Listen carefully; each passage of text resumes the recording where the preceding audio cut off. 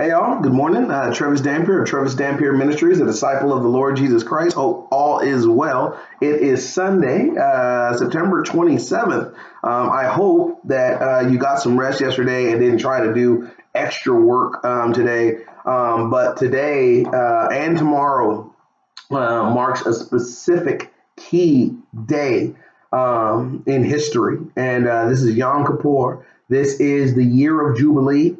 And this is the dual feast day, meaning Feast of Trumpets and Day of Atonement, both in one.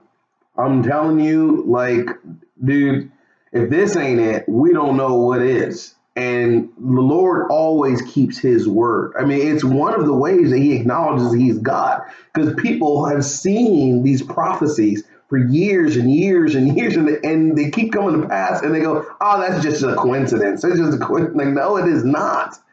You know what I mean? And he's already done all the rest of the candles lit on the lampstand. And this is the next one.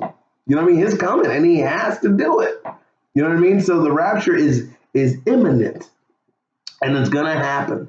And I'm telling you, like, if I had money in Vegas, you know what I mean, right now, you know what I mean? I had $2,000. That's the last of my money. No matter of fact, you know, when you have, like $200 left because you've lost like $5,000, whatever you lost, and this is your last bet on it, I'm betting today or tomorrow the rapture hits. I'm putting my money, I'm throwing all of it on it. You know what I mean? That's how confident in the high probability it is. If I miss it, okay, we're going to have to seriously wait for some revelation for the Lord to tell us when he's coming. But I can't see it. You know what I mean? 2020 is not, you're not going back to normal. That ain't happening. The Lord is withholding his hand. He's literally charging the planet, dude, like a something that's going to pop. You know what I mean? Like, it's all it is. It's just him snapping the finger.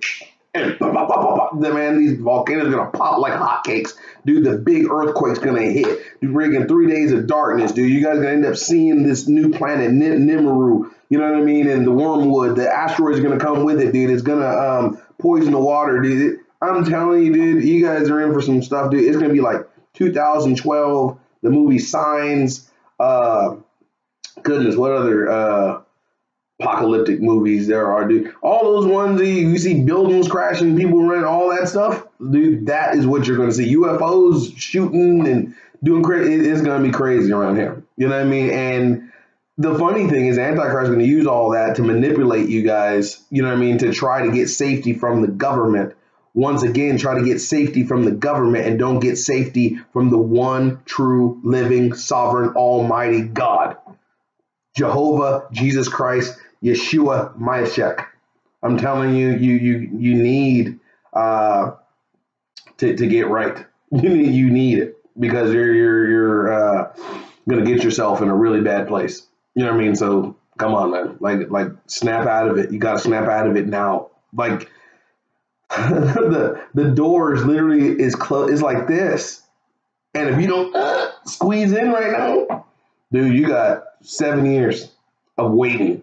You know, some people say that there's a mid-rapture, you know what I mean, that when the two witnesses die, that they got to get raptured up. And that's when the rest of the church gets raptured, those that are Christians on earth.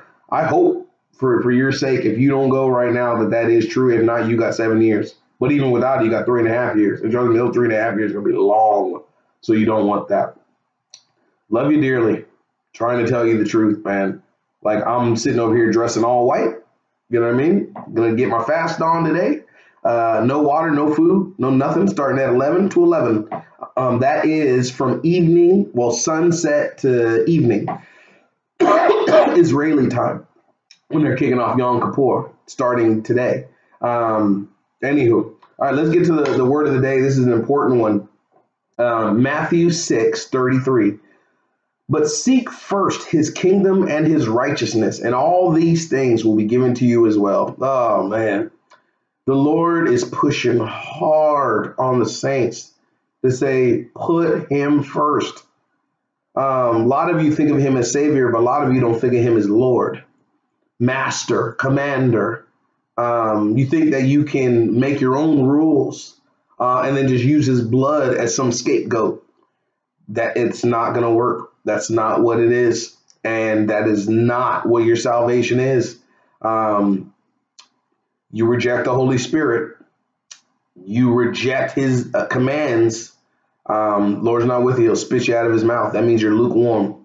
You know what I mean? So don't believe that you can sit over there. Look, I was a Baptist when I first started, and the Baptists are heavy with that. You know what I mean? That, oh yeah, you're saying you're good. Don't worry about it. You know, you're going to make mistakes. And majority of the time I was puff giving, doing whatever I want to do. I'm like, oh dude, I'm good. And I had no idea. I didn't care about God, honestly. You know what I mean? I did the baptism and all that. You know what I mean? And I know many of you have done the same. You got baptized, dude. You're at the club because you were right there with me. You know what I mean? Or you're doing it now, and yeah, you're in church on Sunday, dude. You're praising, you're singing, and then next thing you know, you're sitting at the club, dude, tootsie rolling, dude. Like I'm telling you, God sees it. He doesn't identify you as with him. You're not obedient. You need to repent, and repentance means turn away. You know what I mean? You need to turn away from it and then get back to the truth, and the truth will set you free. Hallelujah. But let's get the context of this verse. Really important to understand the surrounding verses. The Lord has some things to say about this. Matthew 6:33. I'm going to read 25 through 33. You know what I mean? To get the surrounding verses on it. So here we go. Therefore, I tell you, do not worry about your life. What will you eat or drink, or about your body? What will you wear? Is not life more than food, and the body more than clothes? Look at the birds of the air. They do not sow or reap or store away in barns, and yet your heavenly Father feeds them. Are you not much more valuable than they? Can any of you, by worrying, add a single hour to your life? Absolutely not. And why do you worry about clothes? See how the flowers of the field grow? They do not labor or spin. Yet I tell you that not even Solomon in all his splendor was dressed like one of these. If that is how God clothes the grass of the field, which is here today and tomorrow is thrown into the fire, will he not much more clothe you, you of little faith? So do not worry in saying, what shall we eat, or what shall we drink, or what shall we wear? For the pagans run after all these things, and your heavenly Father knows that you need them. But seek ye first the kingdom and his righteousness, and all these things will be given to you as well. Therefore do not worry about tomorrow, for tomorrow will worry about itself. Each day has enough trouble of its own. Hallelujah.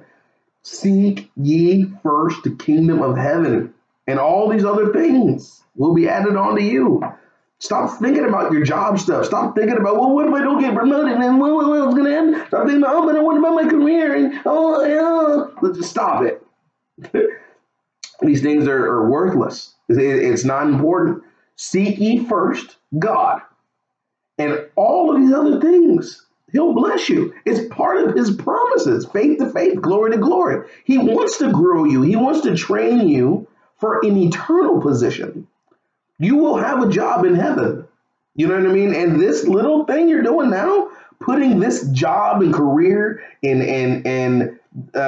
these things that are going to go with you when you die, like, while you think this 30, 40 years left that you got, you know what I mean? Maybe you're already 50, you know what I mean? And maybe you're 41 and you think you're going to live till 90. And God can call you like that out of this earth, literally in a day.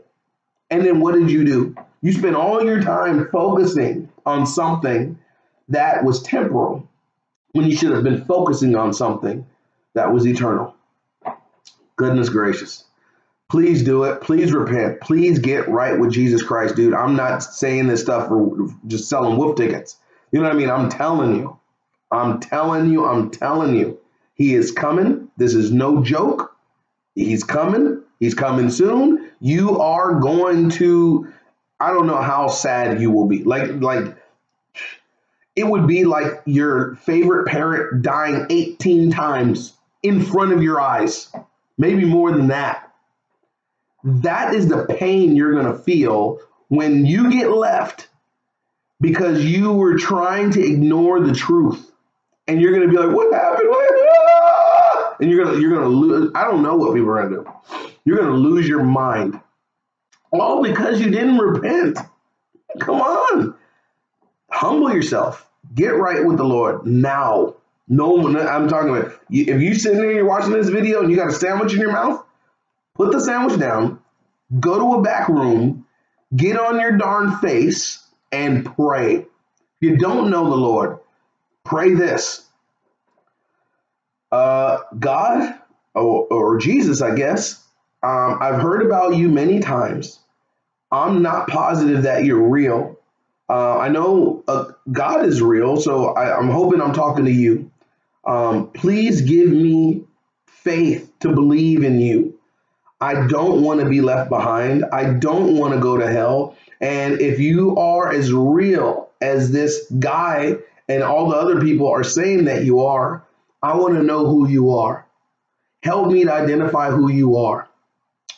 I believe that Jesus died on the cross to pay for my sins, that he was buried, and then he rose on the third day and now stands at the right hand of the Father.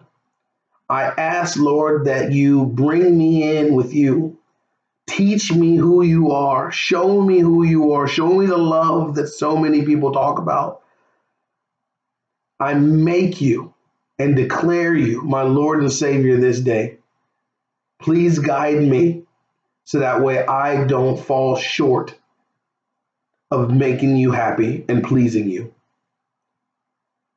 In Jesus' name, amen.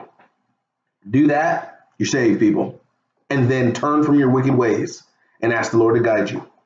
Give your day back, people. God bless you and yours. See you soon.